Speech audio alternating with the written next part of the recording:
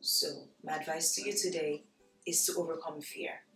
Before I leave, I will close with these three things. I might expand on them much later, but just hear me out. Okay, number one, bold steps produce great results. So sometimes you're afraid, and that thing you're afraid of, that next step that you're afraid of doing, that big thing that you're afraid of doing is actually the game changer.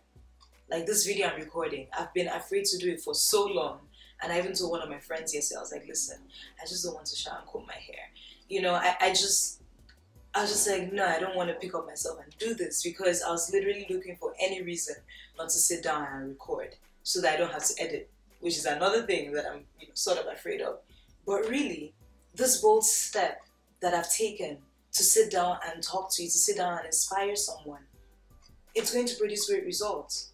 It might not be to me directly, but the hope is that it impacts you, and that is a great result. So always remember that bold steps produce great results.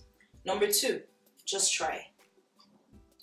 Honestly, at the end of life, if you just picture yourself maybe on your deathbed or something, or even in movies, we see it, it's not far-fetched.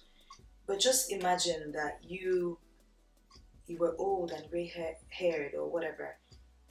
Imagine yourself just telling someone, oh, when I was your age, I wanted to do this and that, but I regret not doing it.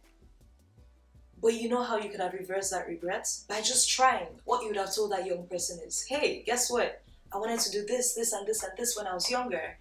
And you know what? I tried, When I tried it, it failed. So I moved on to the other thing, and I moved on to, Now, the key thing there is that every day you need to wake up and try. You might not succeed. The person that invented the light bulb did not succeed the first time. I was talking about this with my friends the other day.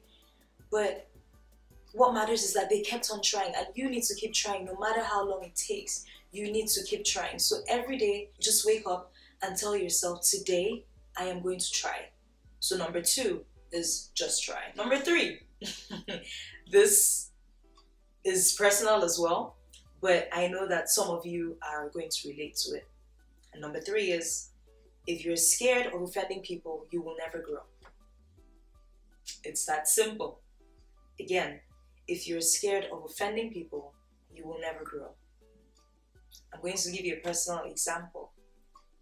Coming on YouTube means that you're literally airing your opinions. You're talking about things the way you see it, right? And if any of you have been with Mempo for a while, you know that we pride ourselves in talking about those issues and things that nobody else likes to talk about. You'll know that we pride ourselves in having those conversations and discussions that would normally unnerve people. Now, when it comes to YouTube, I was afraid because I honestly didn't want to be in a situation where I'm saying something that offends people. But now that I've realized that it's almost inevitable to come out and air my opinions without one or two people getting offended, hey, I'm going to do it. So remember, if you are scared of offending people, you will never grow. Because what that means is that you're always going to kind of put yourself in the limits that people place you in, and you will not be able to shoot up. Versus if you knew your abilities and you just step out and do that thing with or without the possibility of offending people. Now, I'm not trying to say you should go out there and just be plain rude and offensive, but I'm saying that if what you want to do is truly good and truly impactful and truly positive, but your fear boils down to offending people, then just take it that that's an invalid fear. Don't have such a fear. Step out and do it. This YouTube channel is going to impact many lives, and it's going to take people to the next step. So why should I be afraid of offending people when I air one or two opinions?